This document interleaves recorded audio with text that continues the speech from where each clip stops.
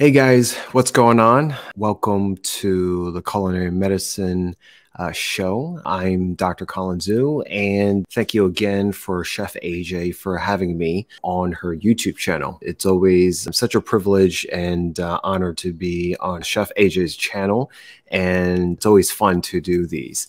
For this week, we are in the first weekend of March, one of my favorite months because it's my birthday month. And it always signifies, something, kind of like season changes. The season's changing depending on where you are in the country. We've been having all kinds of crazy weather. So, definitely looking forward to some change. So for today's show, I will not be doing a demo. I'm actually going to be talking about one of my favorite topics, and that's eating mindfully. And I think no matter where you are in the spectrum, whether you are a omnivore or whole food plant-based, SOS free to vegan, and anywhere in between, I think it's very, very important to understand what eating mindfully means. And I'm going to go in depth with this, and I think you're going to find a lot of great tips and insights. And definitely stay tuned to the end of the presentation, and I'm going to leave a surprise for you guys for watching till the end. So we're going to try to target 30 to 45 minutes, depending on how fast I talk. I'm originally from New Jersey, so I tend to talk really fast. And in case, you need to go and set your timer on your Instapot, so you have an idea. So without further ado, I'm going to put up my slide. So here we go. So the name of my presentation is Eating Mindfully in Today's World. And so when you look at a picture like this, what do you, see, right? We have the family table, right? We have a lot of smiles. We have a lot of laughter. We have a lot of togetherness, right? And, if you think about it, how many of this, do you have in your own, how many family dinners or family, togetherness and meals do you have, per month, right? Do you have it during holidays? Do you have it once per week? Do you have her every day? Does this look more like reality? You have, upper left-hand corner, you have everyone on a screen or a smart device. You have upper right-hand corner, you have, eating while you're working. Lower right, you're, eating, while you're driving. I had one time where I was at a traffic light, and, the lady next to me was putting on her makeup at the traffic light, and I think putting on her business clothes. And I don't know how females do it, but it's truly incredible. So anyway, how many of this looks like your current, environment? So the question I would like to invite to ask is, does it feel like we have outsourced our food and our experience with food? With the advent of the pandemic, app deliveries, food deliveries, using these smart device apps has made it super, super convenient in delivering not just groceries, but everyday products, as well as takeout and food. And I think that has been great while, during the brunt of the pandemic, we've been sequestered and we couldn't really go out, right? But, over time, before the pandemic and after the pandemic, deliveries will always be a thing. And it's important to understand, what is a trade-off? There's a cost to everything. So I'm going to relay some stats for you guys. So, just in the context of TV dinners has been around since, I would say, the end of World War II, where America has faced, kind of like a flourishing of sorts and kind of like a food revolution of sorts. Over time, it's grown. The Nutrition Business Journal showed a lot of great, natural and organic frozen dinners has steadily been growing 10 to 14% per year since 1997. 2001, consumers have spent $380 million on them. And I'm sure it's grown since then. In terms of frozen meals, 72, per year, making it a $22 billion industry. So what do you actually, get, right? So, as we all know, McDonald's has been one of the most popular fast food chains. And why is that, right? Well, back in the day, drive-in restaurants started in the 1940s. And it actually, believe it or not, it didn't start with McDonald's. I believe Sonic was one of the original fast food joints. But the McDonald brothers did invent the speedy service system, okay? And what that means is that you don't have to have short order cooks. And short order cooks is basically, a line cook that you teach a few, techniques, to prepare, a portion of a meal, and then you gather that meal together and then you deliver it, right? When you don't have short order cooks, what that means is that you're teaching one solitary technique to someone, and they're just doing that over and over again, whether they're flipping, a bread, buns over, or beef patties, or frying fries, right? And so, they've developed a system where they have created speed, automation, and consistency. So that is the reason why you're able to eat McDonald's and taste exactly the same in Kansas versus if you eat McDonald's in Shanghai. It's basically, exactly the same thing. And they were really good at it, hence why McDonald's has been thriving over the decades. But what do you exactly get with a Happy Meal? Well, you're higher in fat, lower in fiber, right? This isn't news for our, audience at Chef AJ. You're ingesting a lot more calories, right? We teach the concepts of calorie density versus nutritional density, right? Higher in sugar, salt, trans fat, portion sizes, right? For those of you that have 7-Elevens, you have the big gulps, right? And it comes with addictive qualities. Chef AJ talks about this a lot over time, as well as her esteemed guests. And over time, it actually changes our taste bud, where sometimes I have, patients that come up to me and say, what does that mean? When I try to ask my patients, can you taper off of soda, right? Or Diet Coke, with water? I try to be able to exchange that. They don't like it because, they said that, doc, I don't enjoy it because I can't taste water, right? Which is odd to me because water has no taste, right? And then over time, you hear about the reports of salmonella, E. coli, not just in fast food like Jack in the Box, which originally got famous for this issue, but also things like lettuce, salad greens, things like that. And that's because a lot of the, vegetable gardens and agricultural fields that produce mass, lands for produce are right next to CAFOs, and that's concentrated animal feeding operations. So what is the impact? So back to my original slide where, we're outsourcing. What do we mean by that? And what do I mean by that is, when you're outsourcing, you're not preparing meals within your own kitchen. And that's where your health, begins, right? So, you want to be able to know what goes into your food. You want to be able to know that, what goes into the ingredients that you come up with, right? When you outsourcing is anything outside of the household. So this could be in the form of restaurants, takes out, fast food, delivery, what have you, right? So there's a cost to this. From 1970 to 2012, 25.9% of all food spending was outside the home. And in 2012, it went up to 43%.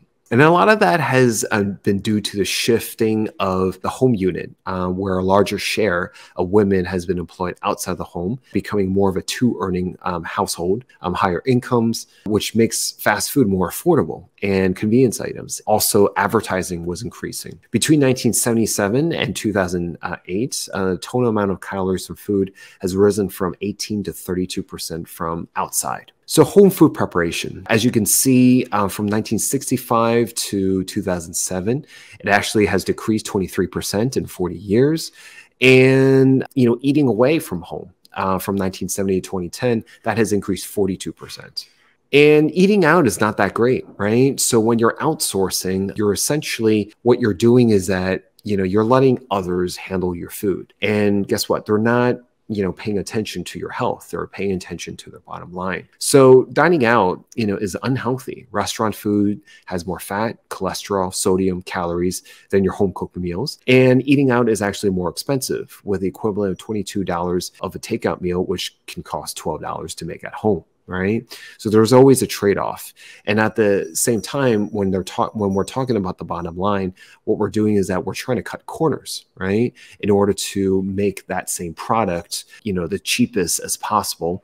But at the same time, they're not looking at your health. And so we need to be able to weigh those options as much as possible. So what about cooking trends? So is cooking at home associated with better diet quality or weight loss intention? And there's different studies that show that when people cook more of their meals at home, they consume fewer calories, less sugar, and less fat than those who cook less or not at all. And those who frequently cooked at home, upwards of 6 to 7 nights a week, they consumed fewer calories on occasions when they ate out. So there are a lot of studies that show the correlation with cooking and obesity. We find that lower rates of obesity are observed in countries where individuals spend more time preparing their own foods. What they found with the French and Italian adults, they spend 19 more minutes per day cooking than Americans and have lower rates of obesity. British adults spend almost exactly the same amount of time cooking as Americans and actually have comparable rates of obesity. So when you're looking at cooking and health and mortality, there's an inverse correlation between it. So what that means is that if you spend more time in terms of frequency of cooking per week, we are decreasing the rates of death. So for those of you who don't know me, again, my name is Dr. Colin Zhu. And,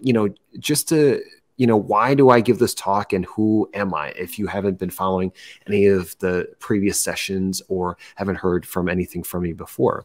I'm originally from New Jersey. I'm a first-generation immigrant child. I'm board certified in family and lifestyle medicine. And, I went through a period of going through medical school like everyone else and found out really quickly that, nutrition, lifestyle, and food was not talked about at school. And why that was curious for me and why that played a huge role was that no matter who walked through our doors, whether it's, someone that complained of cough or low back pain, there was always some sort of chronic lifestyle related risk factor attached to them. High blood pressure, carrying extra weight, diabetes, cancer, you name it. I'm sure you either battle it yourself or of someone that does. And so what I did was that I took it upon myself to make a lot of detours. I graduated from a plant-based health supportive culinary school called the Natural Gourmet Institute. This was back in 2011, 2012. It had since, got acquired by the Institute of Culinary Education. I got certified also in health coaching. And, from this, I, recognized more and more the interconnection between food, health, and community. And since then, I've dedicated my professional career to teaching others, not only in terms of food as medicine, but also what are the aspects, the characteristics, what are the components of learning how to thrive as well. So why did I cook and what did I learn about food? So my culinary experiences, I was really blessed that both of my parents cooked growing up. Not many people can say that. A lot of people that end up cooking, either learn from their parents or their grandparents. And, like I mentioned before, I wanted to learn more about food and where it came from, not just about nutrition. I wanted to learn how food was sourced, how it was plated, what did it took, to grow, certain produce, what did, food agriculture, was like, and how did, what that process was in terms of how it arrived to your plate. The Natural Gourmet Institute gave me more opportunities to grow my plant-based lexicon. And I also interned at a 1 Michelin-starred Indian restaurant, and I started giving culinary medicine workshops since 2016. So what is culinary medicine? So culinary medicine is a newer evidence-based field of medicine that blends the art of food and cooking with the science of medicine to optimize someone's health. It's utilizing the unique combination of nutrition and culinary knowledge and assisting these patients. And so what's interesting is that, when you're looking at home cooking, there's a lot of barriers and facilitators, common things, that I get, with transitioning to eating more plants is that it's expensive. It takes a lot of time. I don't have resources, things like that. Surveys have shown that barriers would be, low confidence, low lack of skills, and limited time. And facilitators is that, if we get a little bit more organized, if we plan correctly, and we focused on actually enjoying food, it actually would make these behavior changes in terms of cooking for ourselves in the kitchen more sustainable. And I always encourage my patients to be able to cook not just for yourselves, because everyone has a different reason for cooking for themselves, but also cooking it in conjunction with others. A shared meal goes a long way. It enhances our relationships, our interpersonal connections, and reinforces relationships, which are, one of the pillars of lifestyle medicine. So the concepts we teach is batch cooking, meal prep, which is the bulk of time, as opposed to just, cooking. We also use kitchen appliances to cook while you're not cooking. And we teach the concepts of repurposing, storing, freezing, using leftovers, and portion control. And this is some of the concepts that I teach to my patients. Shopping along the perimeter of a supermarket, because a supermarket is very, very strategic. Shopping for live produce and bulk foods. Learning how to read a nutrition label and, being able to pronounce it and looking for the fewest ingredients as possible. Shopping in local ethnic markets, farmers markets, and wholesale clubs to be able to reduce costs, and understanding that not everything needs to be organic. So we're going to get into the nitty-gritty of today's topic, and that's eating mindfully. So what does food mean to you, and what does food mean to your patients? If, those of us that are healthcare professionals that are watching this, right? Food means something different for everyone. Food is, very, it's always showing affection. It's always showing a good time. It's for celebration. For others, it could be very emotional. For others, it's very political. Food can be very, financial. And it's a universal language, kind of like music, arts, dance, singing. And so it means something for all of us, and it's a form of expression as well. So what does it mean to eat mindlessly? All right. It happens when one is not paying attention to how hungry they are, how much they're eating, or why they're even eating. It's associated with overeating and eating less healthy food. And this happens when we're distracted by something else like social media, streaming TV, or TV dinner companion. So it doesn't matter whether we are, vegan or whole food plant-based SOS or an omnivore. Eating mindlessly is not the best thing for us. We will distract ourselves and we don't even get to enjoy the food in front of us. And I would bet that, it's important to, value what you are eating or what your loved one is delivering for you, instead of just mindlessly eating in front of a TV and not even paying attention to what's in front of you. So let's relate this to what it means in terms of medical health and costs. So these are 2017, 2018 NHANES obesity data. Nearly 1 in 3 adults are overweight, so that's around 31%. 1 in 2 in 5 have obesity, and 1 in 11 have severe obesity.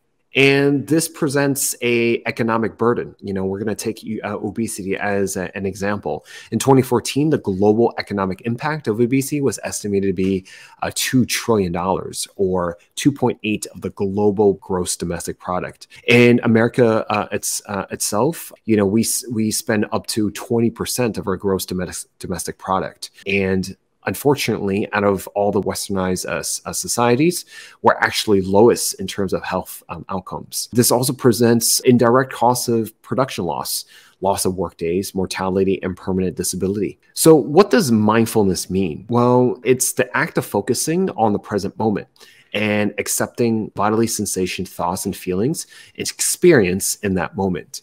How many of you guys practice mindfulness, at home, or some sort of, mindfulness-based practice, breathing, yoga, meditation, or anything related to that? Okay. So that's important, and I'm glad that you do. So what are the principles of it? Well, it's cultivating the possibility of freeing yourself of reactive, habitual patterns of thinking, feeling, and acting. And the point of it is to promote more balance, choice, wisdom, and acceptance of what is. Now, when you combine that with eating, right, you get mindful eating. And this occurs when you can use all of your senses and you're able to appreciate the food that you're eating and paying attention to one's own hunger cues. So how do you prevent mindless eating? Well, one of the things is that you want to avoid distractions. You want to avoid grazing, right? You want to minimize indulgences. If you are vegan, you can easily just indulge a whole bunch of vegan junk food, right? You can eat a whole bunch, you can just eat Twinkie and Oreos all day long and call yourself a vegan. It's, you have to be mindful what's going into your system. How do we continue to prevent it? Smaller portions, eating slowly and chewing thoroughly. Okay. And understanding what is physical hunger, okay, versus emotional hunger, and finding non-food ways to cope. And then this is also important to note is that we always have our internal judge, right? That internal critic that we have inside of all of us, okay? And there's always going to be some sort of voice, some sort of finger pointing that's going to say, you know, you're packing on too much, or you look too thin, or you don't look good in this dress, or, you know, there's always going to be some sort of judgment. And I definitely want you to be very mindful of that, to give yourself grace, to give yourself patience. And, you know, if you're not able to accomplish your food/health/wellness goals for today, there's always tomorrow. You know what I'm saying? So don't beat yourself up. So if you're battling with food restriction, you know, just understand that both physical and mental triggers, what it means is that it triggers a loss of control, right? And it's important to find kind ways to comfort, nurture, and resolve emotional issues, right? Emotions such as anxiety, boredom, loneliness, and anger all can have triggers that food cannot fix, right? And all bodies deserve dignity. How many of you that either battle or know of someone that battles with anxiety, depression, some form of addiction, how many of you, just raise your hand? So, you know, there's a lot of trauma that we have faced, you know, over time. I say this a lot, you know, over the past, is saying that, you know, to be human is also to experience, you know, trauma as well, because life is very stressful, you know, and stress, kind of like taxes, is unavoidable, right? But one of my fan analogies is, you know, it's kind of like I'm located in Southern California, you know, so I'm going to use a surfing analogy. So life challenges, they come in form of obstacles, and they're like tidal waves, right? You can have small waves, you can have large waves, right? And they're always going to be coming. So life is really about, you know, surfing that surfboard, and you're going to be knocked off of that surfboard, right? But it's important to know that, you know, you get back up on that surfboard more times than you fall down. But don't do it just with yourself, you know, doing it in a supportive community like Chef AJ's channel. You know, she has a great, you know, community that she's built over time, as well as having a support person, whether it's a therapist, a coach, a counselor. Okay. It's important to have this. And, you know, I think that one of the positives that, you know, COVID has done has brought mental health up to the surface. But there's some things that food cannot fix, right? It's there for sustenance. It's there for nourishment. Okay. It's there for us to function, right? But it's not going to be able to fix a lot of, what we're trying to cope with our emotions.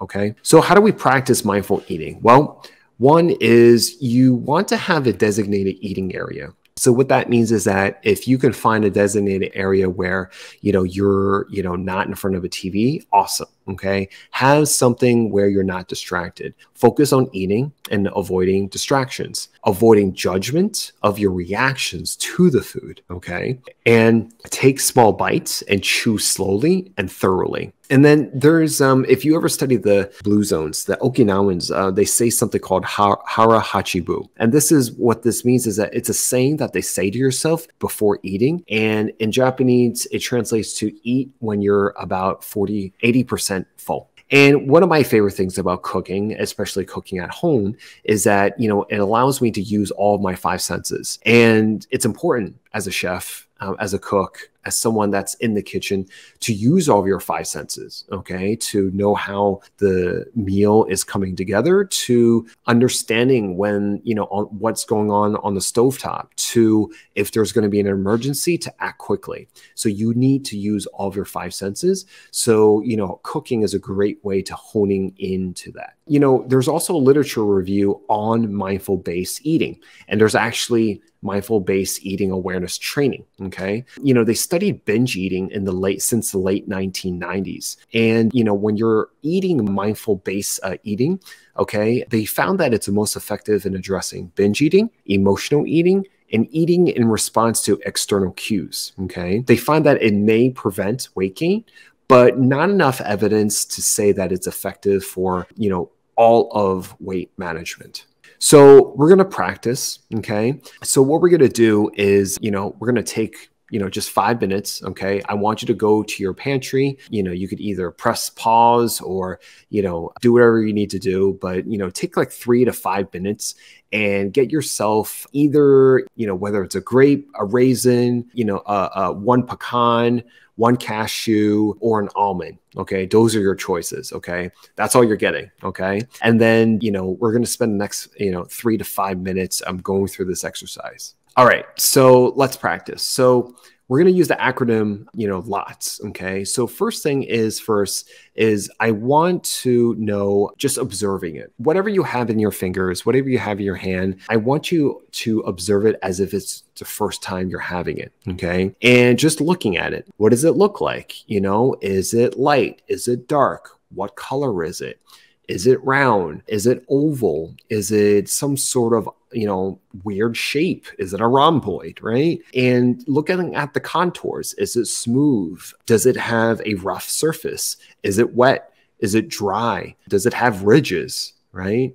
I want you to, just observe it, okay? Second thing is touch, okay? Explore it with your, fingers, okay? And feel the contours, again, does it have ridges? Is it feel bumpy? Is it sharp? Okay. Is it the same on both ends? Is it round on both ends, or is one end different from the other? And, just continue feeling it. Is it rough on your fingers? Is it smooth? Now, the second one is smell. A great rule of thumb is that if you can close your eyes, this would actually work pretty well. So smelling it. What does it smell like? Does it smell, sweet? Does it smell dry? Does it smell like, wet? Is there more subtle smells to it? Does it smell nutty? Okay. What does it smell like? And with that smell, smell usually triggers other memories and experiences. Does this trigger something for you? Do you get brought back to a memory of your childhood? Does this remind you of a special occasion?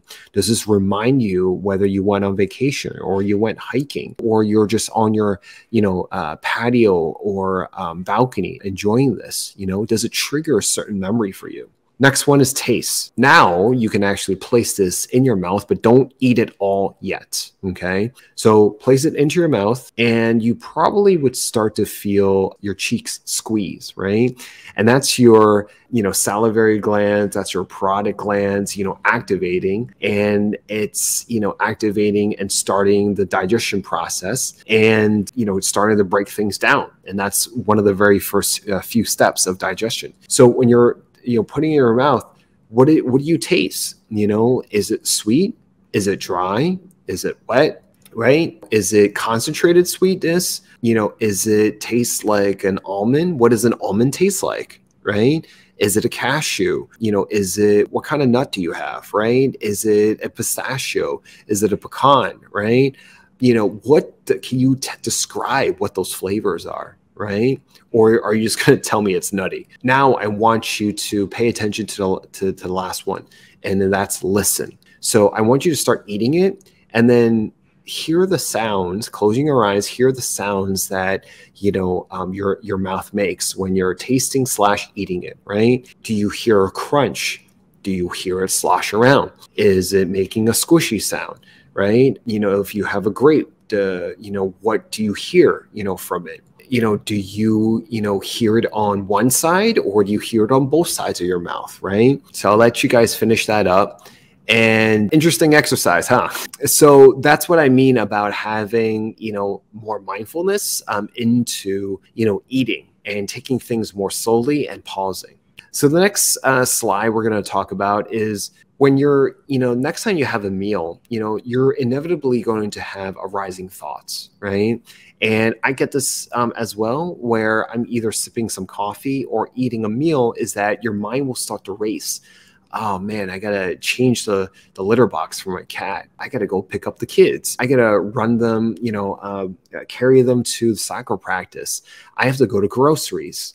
When is Dr. Zhu going to be done with this lecture? There's going to be a lot of arising thoughts, with this. And it's important that, when you're enjoying a meal, you want to allow yourself the pleasure and satisfaction of eating. Okay. Don't rob yourself. If you guys, there's two categories of people. You either live to eat or you eat to live, right? And if you're like me, you live to eat. And that's, where the enjoyment of food comes into play. So we're coming on to the home stretch. Someone who eats mindfully is someone that acknowledges that there's no right or wrong to eat, but there's varying degrees of awareness surrounding your experience with food. Someone who eats mindfully accepts that their experience is unique. They choose to direct their awareness to all aspects on a moment-by-moment basis. And they look at the immediate/direct experiences with their food as opposed to the distant health outcome of that choice, okay? And someone who eats mindfully is aware and reflects on the effects of mindless eating without judgment. They also reflect on insights on what or how they eat is associated with their specific health goals.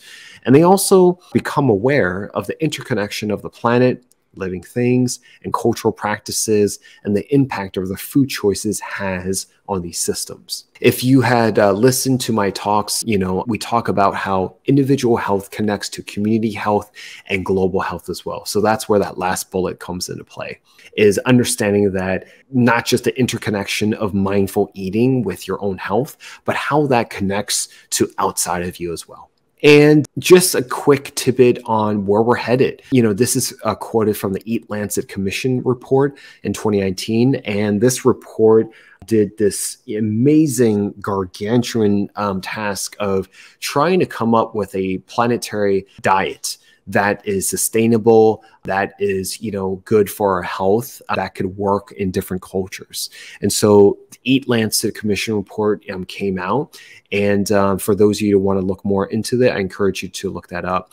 But basically, I say, quote, unhealthy diets pose a greater risk to morbidity and mortality than does unsafe sex, alcohol, drug, and tobacco use combined, because much of the world's population is inadequately nourished and many environmental systems and processes are pushed beyond safe boundaries by food production. A global transformation of the food system is urgently needed. And according to the United Nations, we're heading towards 10 billion by 2050. And the reason why I bring this up is because we have to keep in perspective of where we're going, okay? And so mindful eating is not going to fix all the different types of food issues, climate change, global sustainability issues overnight, but it does help us as another tool and resource to be able to keep in perspective of, where does food come from? How can I enjoy my food, thereby understand where it, came from and how that's going to, take an effect on my body and, my physical body, as well as my mental and emotional health body as well. And also, how is that going to affect people outside of me? So that's why I bring this up. So for those here that are of different, roles within the health and wellness industry, I like to give action steps. So if you're a health coach, it does make a difference if you deliver community talks and workshops. If you're a chef, definitely hold workshops and cook more with plants. If you're a physician, give talks, learn to cook, join the professional organization that I'm a part of, American College of Lifestyle Medicine. If you're a community member, cook more with your family members, make family dinner a thing again, grow your own food, and join a urban/community garden. If you're a healthcare system, be creative with your employees and help patients to save. So those are my usual action steps for people. And these are my suggested resources and references. And last but not least, I told you that, I was going to share something special. So if you want to contact me, you can find me with that email. I have a new website, TheChefDoc.app. It may seem like I have an app, and yes, I actually do. So, we just launched the brand new TheChefDoc app, which I'm really excited about, pretty much about a month ago. For those of you that have been following, I founded TheChefDoc for 6 years now. 6 years ago is when I founded in 2017. We have created many, many different things, and it is all under one roof in the TheChefDoc app. And we are anticipating on creating more programming for the app, as well as creating coaching services as well. And so if you want to, stay connected. Email us if you have a question. Check us out on the new website where you could see me as a physician. I give lifestyle medicine consultations and appointments. Check out the app. There's a lot of freebies that you can find there as well. You can download it on your Apple Store or Google Play on your Android. And if you want a free gift, take our survey. And by clicking on that link below, or you can find the survey on the website as well. And if you want to download the app, you can just scan that QR code right there on the screen as well. And I want to thank Chef AJ for having me as a monthly slot. I'm really, really appreciative and really grateful to talk for Chef AJ's audiences again. And until next time, I'll see you at the next month. Definitely wishing everyone success in their health and wellness journey. And until next time, take care, everyone. Bye-bye.